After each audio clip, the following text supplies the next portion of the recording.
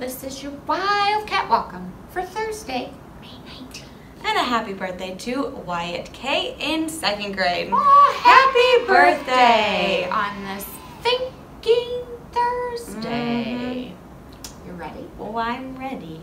Okay, here we go. Okay. I'm an instrument through which sounds are made, and yet not something that can be played. What am I? I'm an instrument that can't be played. A bird. No, like tweet, tweet, tweet, tweet. And they do have a kind of pretty, some have a pretty song to them. Yeah. Good guess, but that's not it. A songbird. Oh. That's not it either, huh? No. What is Do you it? think any of our friends know? Probably. Your voice! Oh, yeah. I'm an instrument through which sounds are made, and yet not something that can be played. Wow, that's a good one. You know, I bet that some of our friends have used their voice as instruments during lunch theater. That's exactly what I was thinking. So I was thinking, you know, with all of this beautiful lunch theater happening right now, I was thinking, they got it. Wow. They've got it. Wow. That was a good one. Yeah. Yeah.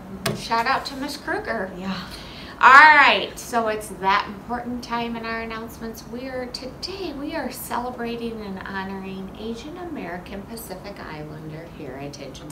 And today the book that we are featuring is Amy Wu and the Perfect Bow. And the author of this book is Kat Zhang. Yeah, this is a cool book because I love food and I love bao buns. So in this book, you will meet a funny and fierce and fearless Amy Wu, and she is determined to make the perfect bao bun.